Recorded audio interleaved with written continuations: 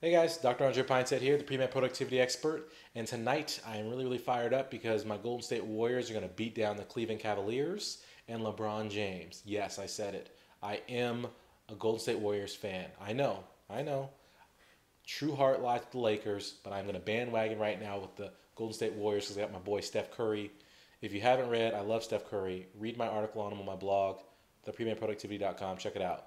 In the meantime, we're going to talk about the championships of pre-med life, and that is the medical school application. It is application season. It is official. Yesterday was the first day you could submit, June 1st. Today is June 2nd. You should be submitting today or yesterday, which we're going to talk about.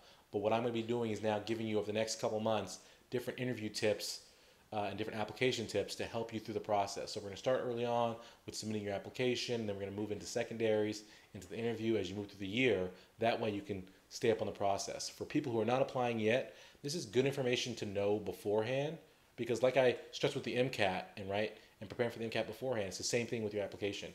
You should be preparing way in advance. Preparation is how you get success. So 3 tips today. Tip number 1, let's get right to it. Tip number 1, submit early, right? It's June 2nd right now. Your application should be submitted within the next 5 days. If you are going to submit after the first week the application opens, your chances of getting in drop dramatically. If you submit outside of the first month, so you wait till July to submit, they drop practically off a cliff. It's so important. There's a couple reasons why. For starters, when you submit early, you get in before schools have given away most of their interviews, so they're going to be less selective. They're going to say, listen, we got thousands of interviews to give out, right? We have hundreds of interviews. So they're going to be less selective in giving those interviews. That's one. The second thing is they're going to give you the benefit of the doubt. They're going to say, oh, this person submitted right on the first day. They must be a go-getter.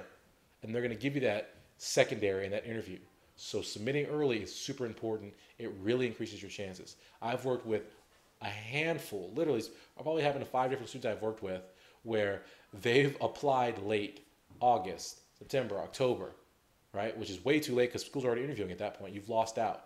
But they submit then, they don't get into any medical schools. They then submit on time in June the next year and they get into top medical schools. How does that happen? Nothing really changed. What changed is submitted on time. So it's a big factor. Do it. Submit on time.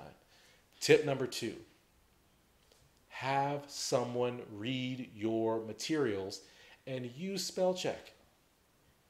I know that the application is going to tell you to draft in a text editor so that the formatting is all proper, but strategic, right? We're always about being strategic. First thing you should do is be in a word processor that has spell check. That way you can have all the grammar and the spell check checked, then copy paste that into a text editor, save it as a text file, that way it removes all the formatting, then reopen it, then paste that in your application. Amazing, right? Dual function. But that's going to save you a lot of headaches because if I'm reviewing your application and you've got typos, I immediately say, nope, I don't want it.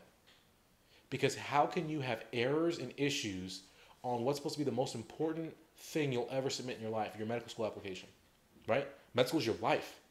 So if you have errors on that application, I know you don't take it seriously and I don't want to read the rest of your application. So take the time, use the spell check, and then a lot of times spell check doesn't know exactly what you mean, right? T-H-E-R-E versus T-H-E-I-R, right? Have other people read it for you. Not one, not two, 3, 4, 5 people reading over your application and your essay.